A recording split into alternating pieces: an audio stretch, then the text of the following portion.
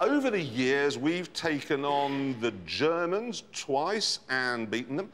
We've beaten the Spanish, the French, the Zulus, I mean, pretty well everyone. We are unstoppable.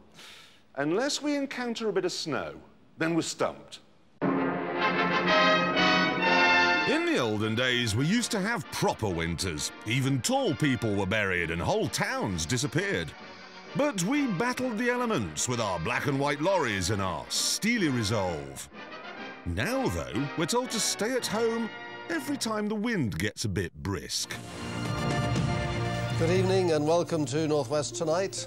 Winter hit the region with a vengeance today. Some people seem to be panicking a bit.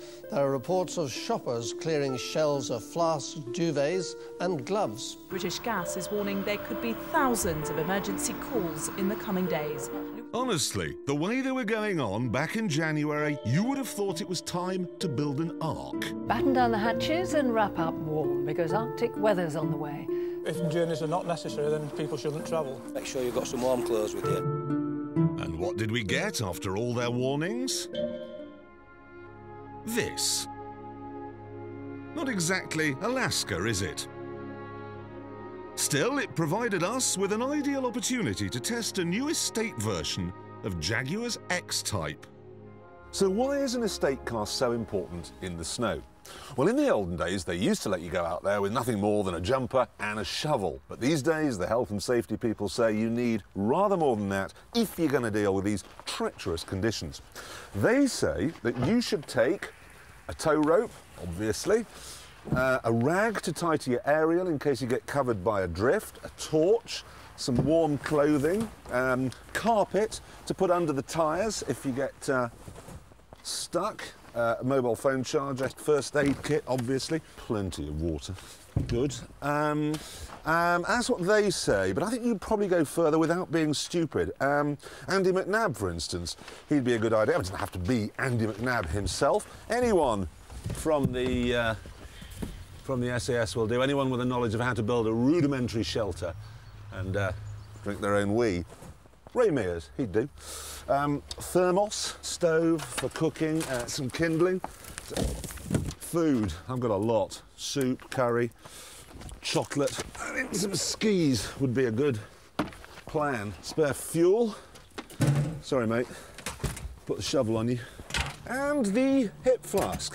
So, with a pile that size, it's a good job that the X-Type estate has a bigger boot than the BMW 3 Series estate, the Audi A4 estate, and the Mercedes C-Class estate.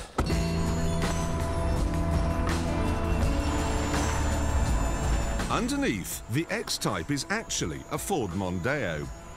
But don't let that put you off.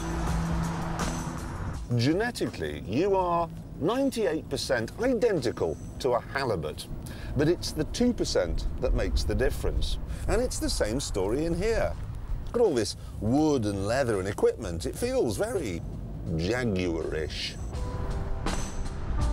Prices start at a very un-Jaguar-ish £21,000, but for that you'd get a small engine or a diesel and front-wheel drive.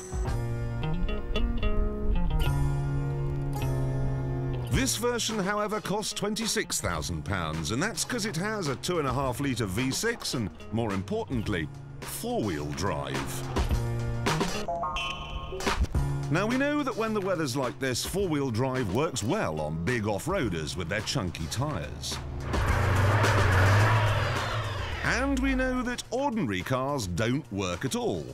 So, where does the Jag fit in? The thing is, this is an ordinary car with ordinary road tyres. Just happens to have four-wheel drive. So, how does this one cope? Well, the simple answer is very well. It didn't get stuck once, all day. It laughed in the face of the weatherman and the police and the AA with their advice to stay at home. And I'm not surprised by this. Once, many years ago, I actually drove an X-Type saloon down a ski slope. And coming up now is some footage of it. The Jag may have a very rudimentary four-wheel drive system. There are no torque-sensing diffs and no active yaw control. It doesn't even have particularly high ground clearance. It's just a car. But even so, I made it down the mountain.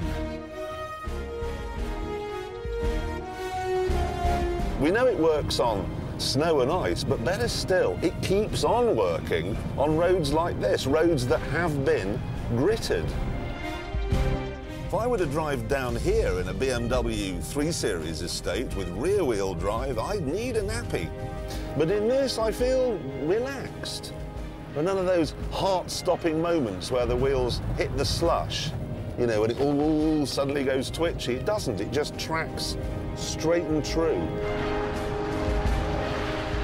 Honestly, I could be driving along this road at nearly 60 miles an hour, doing a little light embroidery to pass the time.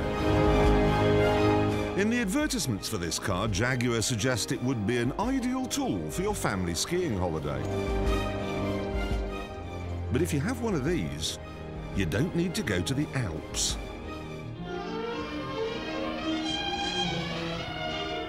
Eat your heart out, Val d'Isère, and welcome to Val de Chipping Norton. This is the best ski lift I've ever been on. Morning. You well? You well?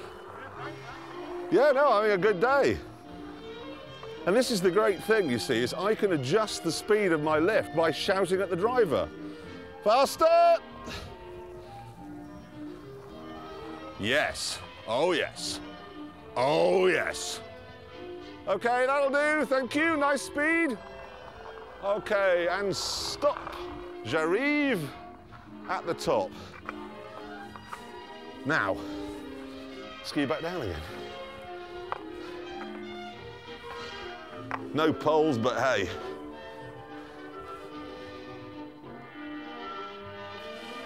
I need a bit more gravity.